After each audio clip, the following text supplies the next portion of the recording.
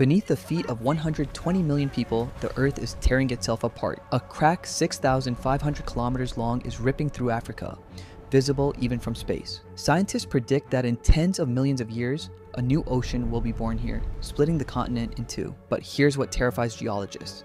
That might be the best case scenario, because if this crack fails to open, the alternative could unleash volcanic hell on a scale humanity has never witnessed. Welcome to the story of the most dangerous fault line on Earth. The Great Rift Valley looks peaceful.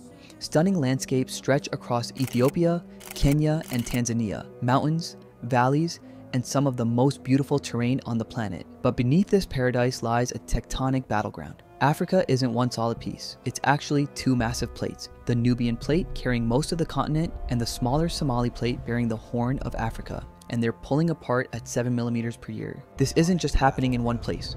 Both plates are also separating from the Arabian plate to the north, creating what geologists call a triple junction in Ethiopia's Afar region. Three enormous chunks of Earth's crust, all moving in different directions. The force behind this?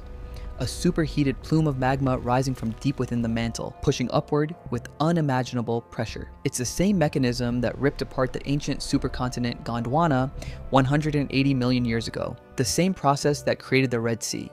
So what happens next? There are two possibilities, and both will reshape our planet forever. The first scenario sounds almost peaceful. If the rift continues widening, the land within the valley will gradually sink. Over tens of millions of years, water from the Indian Ocean will flood into the basin, creating Earth's sixth ocean. Parts of Ethiopia, Somalia, Kenya, and Tanzania would break away, forming a new island continent drifting in the Indian Ocean. The world map would look completely different. New maritime routes would emerge, nations would redraw territorial boundaries, but it would happen so slowly that life would adapt. Humanity would have time to adjust, but there's a second scenario, and it's the stuff of nightmares. Look at what happened in North America a billion years ago. A nearly identical rift system tried to split the continent into three pieces. It carved out Lake Superior and spread 3,000 kilometers from the Midwest all the way to Kansas. Then it just stopped. The crack couldn't open any further. It failed. When that rift couldn't spread sideways, the pressure had nowhere to go but up. What followed was catastrophic.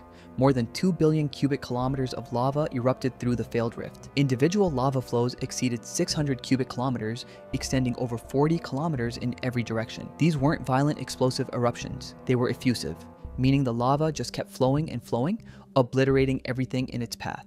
The basalt from those eruptions cooled and solidified, essentially gluing the continent back together. That's why North America didn't split. The rift failed, but the volcanic devastation was unimaginable. Now, here's the terrifying part. The East African rift system is 3 times bigger than that ancient North American rift. The warning signs are already appearing. In September 2005, Ethiopia's Afar region experienced something shocking. The Dabahu volcano, dormant throughout recorded history, suddenly began to swell. Then came 131 earthquakes in rapid succession. On September 26th, the volcano exploded, blowing out boulders and ash, creating a crater 500 meters long. Using sensors, researchers discovered that a 60-kilometer-long dike of solidified magma had formed beneath the surface, tearing open an 8-meter-wide crack in a matter of days. In 2018, another massive chasm appeared in Kenya, a kilometer-long gash that opened seemingly overnight. While heavy rainfall exposed this particular crack, the underlying mechanism is the same massive rift system pulling the continent apart. But the real terror lies in the volcanoes. Mount Nyiragongo erupted in 1977, emptying a lake of unusually liquid lava that flowed at 60 kilometers per hour, the fastest lava flow ever recorded. It erupted again in 2002, partially destroying the city of Goma, and again in 2021. Tanzania's Oldonyo Lengai volcano, quiet for decades, suddenly erupted in spectacular fashion in 2007, continuing well into 2008.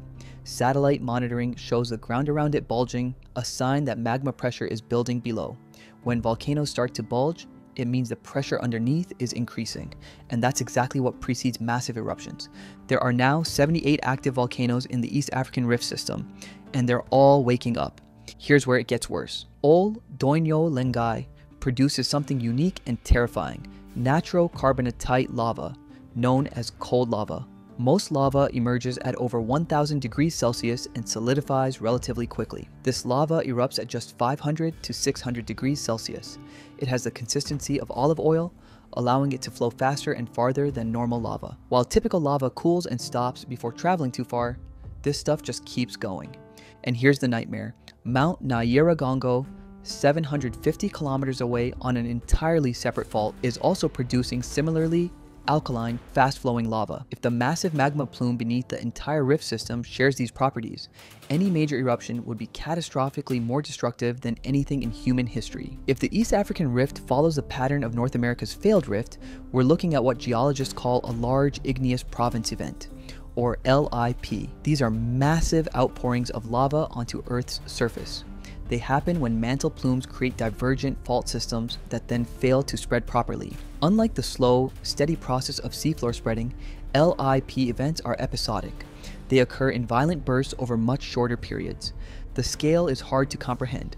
For comparison, the 1783 Laki eruption in Iceland released just 14 cubic kilometers of lava. The resulting haze reached Syria, caused crop failures across Europe, and killed a quarter of Iceland's population through famine. That was from 14 cubic kilometers. A single lava flow from North America's failed rift exceeded 600 cubic kilometers. If the East African rift becomes a LIP event, lava flows could cover nearly half of Ethiopia, most of Kenya, and extend into Uganda and Tanzania. The volcanic gases released would trigger a volcanic winter, a global cooling event that would devastate agriculture worldwide.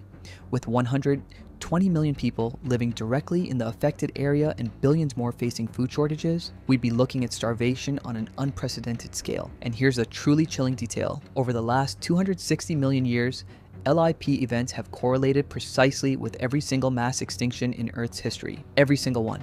Before you panic, there's crucial context. The rift is opening at 6 to 7 millimeters per year. We're talking millions, possibly tens of millions of years before anything catastrophic occurs. These changes happen on geological timescales, not human ones. Whatever happens won't be in our lifetimes or our great-great-grandchildren's lifetimes. But the pressure is building. The earthquakes are intensifying. The volcanic activity is increasing. Scientists continue monitoring every tremor, every millimeter of ground deformation, hoping to detect what's happening deep below the surface. Because while we can estimate that millions of years remain, we don't actually know when the tipping point will come, the moment when the rift commits to splitting peacefully or failing catastrophically. There is one silver lining. The massive upwelling of magma beneath the rift provides access to incredible geothermal energy. Ethiopia and Kenya have already reached over 1,100 megawatts of geothermal power generation. If this resource becomes more accessible, countries above the fault could become completely energy self-sufficient. In a world desperately seeking renewable energy to replace fossil fuels, the nations spanning the East African rift system might be sitting on an economic goldmine. But that doesn't change the fundamental reality. Something has to give. Either the plates will continue pulling apart, slowly creating a new ocean over millions of years, or the rift will fail and the pressure will explode upward in volcanic fury that could reshape life on Earth. The reshaping of Africa has already begun. Deep beneath the surface, forces beyond our comprehension are deciding the fate of a continent. Whatever the future holds, the Africa our distant descendants know will look nothing like the Africa we see today. If this video earned your subscription, hit that subscribe button and join us for more incredible educational science-backed content. Drop a comment below and tell us, if you had to choose, would you rather see Africa split peacefully into two continents over millions of years, or are we heading towards something far more catastrophic? What do you think is really happening beneath our feet?